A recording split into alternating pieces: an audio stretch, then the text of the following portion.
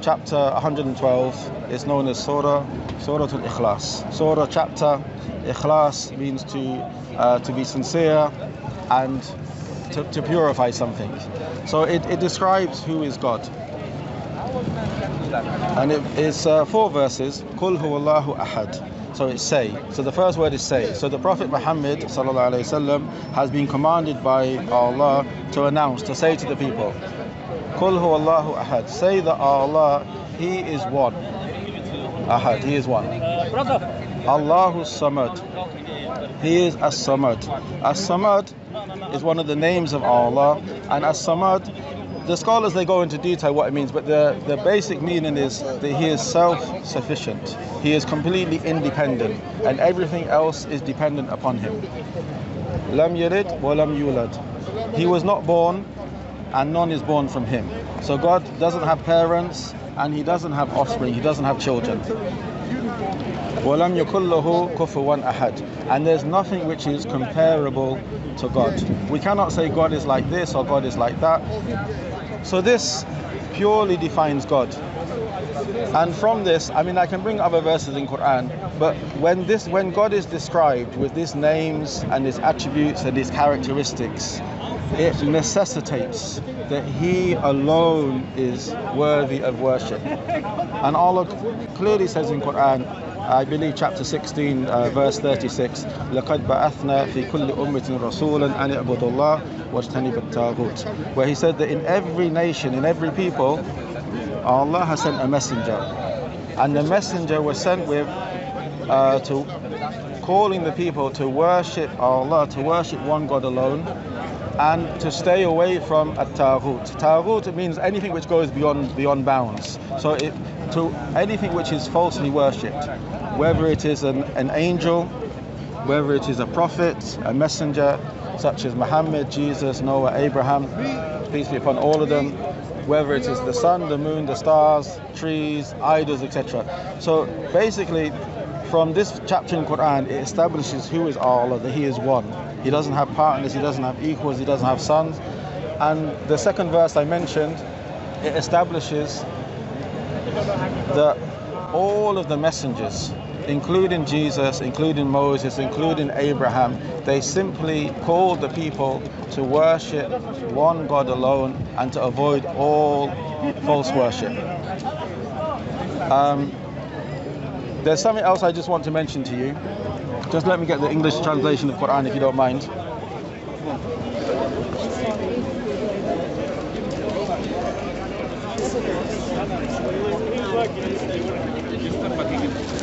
Okay. Oh. So Abraham has a very high status in all of those religions which claim to follow him, whether it's Christianity, whether it's Judaism, whether it's Islam. Even the idol worshippers in Arabian Peninsula, they used to believe that they were upon the religion of Abraham. So I'm going to make this point. That's 3 points I made, and then you can respond to them. So this is chapter 3. Let's see. Okay.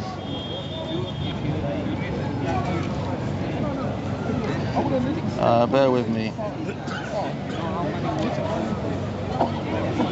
Okay, so it's chapter 3. Chapter 3 is known as Ali Imran. Ali as in family. Imran is the father of Mary, the mother of Jesus. Peace be upon all of them. So from chapter 4, it begins by saying, say, O people of the scripture. People of the scripture, Ahlul Kitab, the intent in the Quran is addressing the Jews and the Christians because they received scripture, as opposed to idol worshippers who never had books. Come to a word that is equal or equitable between us and you. So the Quran is calling the Jews and the Christians, come to a word, come to a common word between us and you, that we will not worship except Allah. We will only worship the one true God and not associate anything with Him, and not take one another as lords instead of Allah. So 3 things: worship God alone, do not worship other than him, and do not take our priests, our rabbis, our scholars as lords besides God, or pious people, etc., as lords beside God.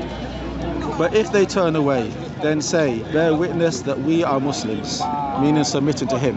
Then it continues. It's a few verses. O people of the scripture, why do you argue about Abraham while the Torah given to Moses and the gospel given to Jesus were not revealed until after him? Then will you not reason? So the argument being made here is, when the Jews and the Christians, they argue, no, we have more right to Abraham, we have more right to Abraham, etc. We are the true followers of Abraham. Allah is asking them, why are you arguing when your own books, the Torah and the Injil, were not even revealed till after Abraham? So then it continues by saying, here you are, those who have argued about that of which they have some knowledge. So it's quite well known. The Jews and the Christians, they argue amongst themselves about that which they know. So they argue even about the things which they know. But why do you argue of that which you have no knowledge? So you don't have any clear knowledge, but you're still arguing. And Allah knows while you know, and you know not. Then the next 2 verses is the main point I wanted to get to. Allah says, Ma kana Ibrahim Yahudiyan wala Nasraniya. Abraham was neither a Jew nor a Christian. I'm going to explain why. But he was one inclining towards truth, a Muslim, submitting to Allah. And he was not of the polytheists. He was not an idol worshipper. Then the next verse, and I'll come back to verse 67. Indeed, the most worthy of Abraham among the people are those who followed him. So Allah is saying, those people who have the most right to Abraham are those people who followed him when he was a messenger on this earth. That's the first. And this prophet, the Prophet Muhammad sallallahu alaihi wasallam, this prophet, the Prophet Muhammad sallallahu alaihi wasallam, he came with the true religion of Abraham, the true teachings of Abraham, and those who believe. So 3 groups of people have the most right to Abraham: those who followed Abraham in his lifetime, the Prophet Muhammad, peace be upon him, and those who follow him, the Muslims, and lastly, all of the believers who believe in all the messengers and worship God alone. And Allah is the ally, the protector, the guardian of the believers. Okay. I know I've talked a lot, but I'll give you an opportunity to answer. When we come to verse 67, it says Abraham was neither a Jew. Yes. The reason why we say he was not a Jew, Abraham, as you know, he had 2 sons. His first son, Ismail, his second son, Isaac. Isaac was the father of Jacob. Jacob had 12 sons, as you said, Bani Israel, the children of Israel. These 12 sons, from one of them, one was known as Judah, okay, according to the Bible. So this was the southern kingdom. You had the northern kingdom made up of 10 tribes, the Israelites, and you had the southern kingdom made up of Benjamin and Judah. So Jew is either refers to a district, an area, and later on it became to refer to the whole of the children of Israel and a religion, or it's actually a tribal name. So the great-grandfather of Judah, Abraham, cannot be from the tribe of his great-grandson. So Abraham was not a Jew. A Christian, as you know, Jesus never told people to be Christian. Rather, according to the New Testament, it was at Antioch that the people began to, the non-believers began to label the followers of Jesus as Christians, Christ-like. So this name came later. Jesus never called to it, Moses never called to it, and Abraham definitely was not a follower of Jesus. So the Quran clearly says that he was one who was Hanif. Hanif, as it says here, one who inclines towards truth. Hanif is one who turns themselves towards God, and they turn themselves away from false worship. And he was a Muslim. All of the messengers were Muslim. Muslim meaning one who submits to Allah. So I mentioned three different things from the Quran. The first one was to describe the names and the attributes of God, which I believe Christianity, Orthodoxy completely violates, and therefore they are disbelievers. Second is, I showed from the verse from chapter 16, verse 36, that all of the messengers called to worship God alone and to avoid false worship. From this, I would say that Christians are disbelievers, it's a false religion. And then last was, I showed that from the Quran, the speech of Allah, that Abraham, he was a Muslim and he was not a Jew or a Christian. Feel free to respond. I should have said to you earlier, if you don't, it's 3:31 now. I actually got at 3:40. Is that okay? Okay, no problem, no problem. So, would you like me to posit the orthodox understanding of God? No problem. I'll just say, because I'm going to let you have all the time. So this conversation, I don't think it's going to be concluded. So, because what happens is, especially when it comes to YouTube videos, it will come that Yusuf smashed Christos. You know, that's how videos are. Or it will come that, but I'm going to let you finish all the talk. I spoke for a long time. You can have the next 8-9 minutes. But the conversation is not finished. I would invite you to come back another Saturday, or you can find another brother and have the same conversation. My college is over there, so if it's Monday to Friday, will I see you here? No, we're only here Saturdays. Oh, okay. We come about 3 o'clock. Or you can go Speaker's Corner, and you can have the... Speaker's Corner is a bit hectic. It's like it's kind of like a jungle.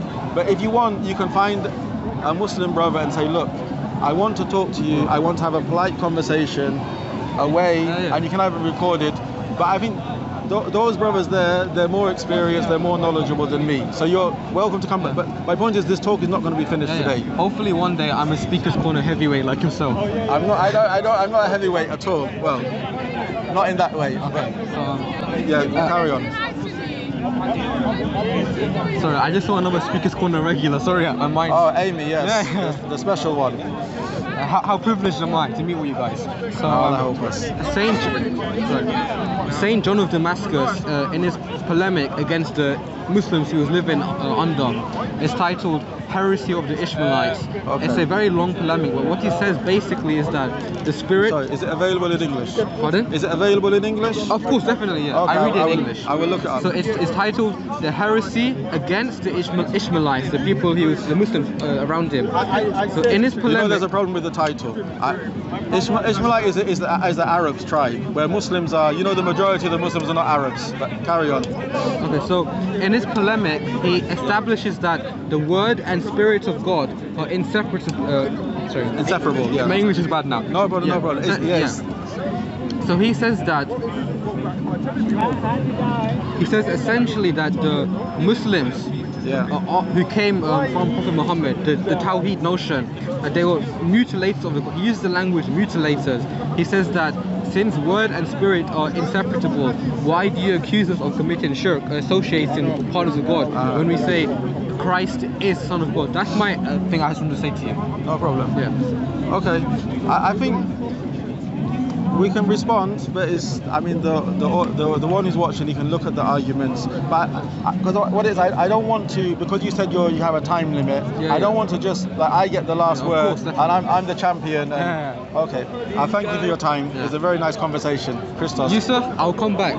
Not for you, but I'll come back for the talk. No problem. Okay, thank you very much for your time. The thing is that, like, for 2 years, I've seen you on YouTube, like, a lot of my page. Not me. I think you're thinking of another brother. Hamza. Yeah, Hamza. No, it was you, definitely. Okay. I know there's Hamza, you, and there's another ginger Muslim. Okay, there's a few of us. Okay, should I take them off you? Should I do? Thank you very much for your time. I appreciate it, because it's nice when you have a polite conversation. Hamza, if you or one of the Ummah can convince me Islam is true, I'll say with Shahada. I'll say it. Okay, no problem. But just to say one thing, Allah says in Quran that our responsibility is to convey. Yeah. Our responsibility is not to convince. But Allah says in chapter 2, verse, I believe it's 254. I could be mistaken on 255. No, sorry, 257. It's around there. La ikraha fid din. There is no compulsion in religion. We can't force anyone. قد تبين الرشد من الغي. But the truth is clear from error. Okay. So whether we convince you or not, but the truth should be clear from error. As a final message, no problem. I'm reading the Quran independently. I've read the tafsir on Quran.com. If you can recommend me a surah or even an explanation I'm currently on Surah Baqarah, so if you could give me some resources from here so I can research. I would suggest, I mean, you can look up Ibn Kathir, Ibn Kathir or As-Sa'di. If you just Google search it, this is a tafsir, so you can look up each individual verse. Yeah. Or what I would advise as well, because Quran was sent down over 23 years, different times, different places, so sometimes it can be hard to follow. What I would suggest is read it, obviously with an open heart, and when you come across a point, just have a notepad, write down the reference and your question or your confusion, and then go and ask a educated, trustworthy Muslim, and it will be clear to you. Christos, thank you for your time. All the best. I will make my Speaker's Corner debut, God willing, in a few weeks. You already look like a Muslim. You're in the right direction. My beard's not like yours yet. It's not growing. No problem. Okay then. Thank you for your time.